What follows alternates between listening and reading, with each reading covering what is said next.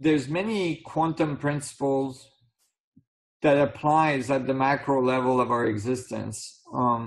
You can think of many different instances in your life where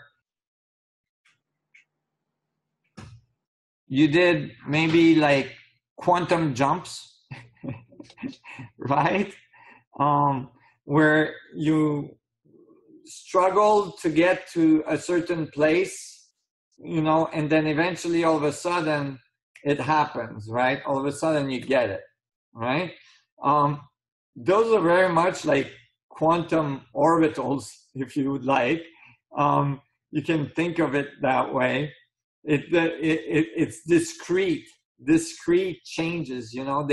It's not necessarily continuous, meaning like there's a buildup and then all of a sudden there's a jump, right? Like the energy builds up and then there's a jump. So that's one thing you can think of in terms of quantum effects at the larger scales. But certainly the way you know, we experience the world is discrete. So, I mean, the main thing that emerged from quantum physics, the reason why it's called quantum physics, is that quantities, discrete quantities, seems to be the fundamental building blocks of creation, meaning it's not smooth, but it's packets of quantities or packets of energy. And these packets go all the way down to the Planck scale. And what I solved in physics is that the packets at the Planck scale is what makes up all of the material world into larger and larger and larger packets, right? So when there's 10 to the 60th Plancks in a volume of space, then the packet is called a proton, right? 10 to the 60th Planck is a lot of Plancks. It's like trillions and trillions and trillions of Plancks, right? It's a lot of Plancks because the Plancks are so small, but they're the little building block that makes up the proton. Then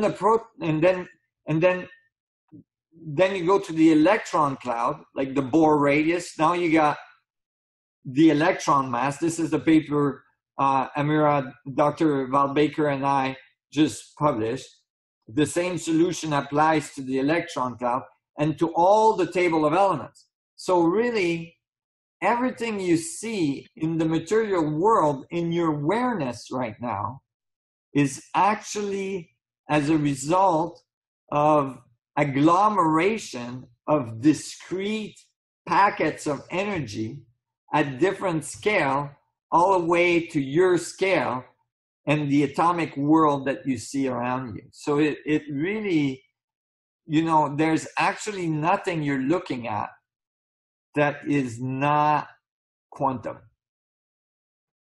And that's what my equations prove, is that space-time at the large scale, although it appears smooth, is made of discrete parts that are Planck oscillators, Planck spherical oscillators.